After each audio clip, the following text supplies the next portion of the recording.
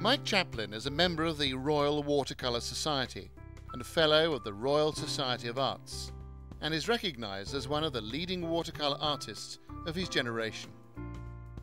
His love of teaching and his enthusiasm for painting earned him the role of resident art expert in more than 60 episodes of the much-loved TV programme Watercolour Challenge.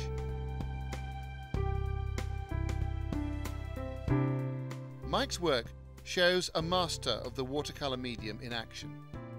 His paintings have a sense of light and space that only watercolour can truly give.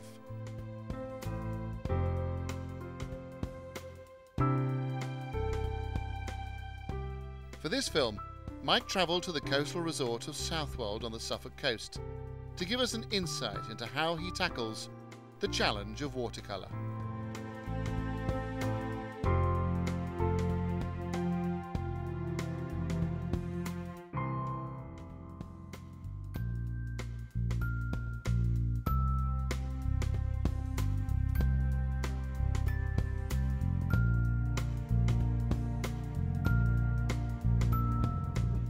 If you take time as you walk around through potential subject matter to squint your eyes right down, you'll find in fact that we live in quite a mid-toned world within which, as here, light and dark things happen.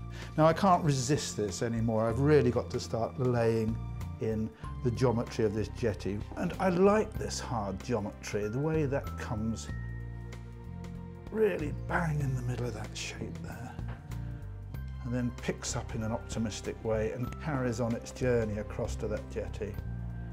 This is good, strong stuff, and how quickly that composition starts to assert itself.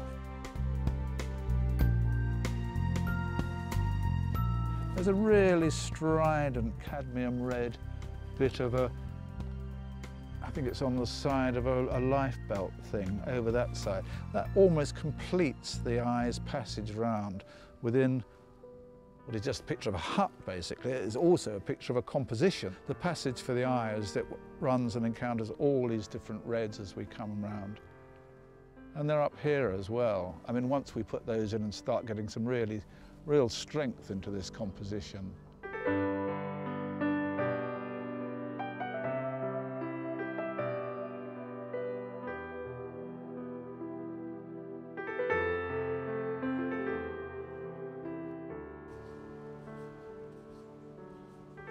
Okay, we've covered all the paper. We've isolated that one little bit of clean paper, which, funnily enough, it's the one bit of paper we haven't painted on, which is the point of the whole painting, really, rather bizarrely. So now what I'm doing is sort of putting some little dabs of colour just to make it an interesting passage from the eye. We'll put some colour in, which I'm going to echo in the sea down here. Quite decorative, quite sort of fluid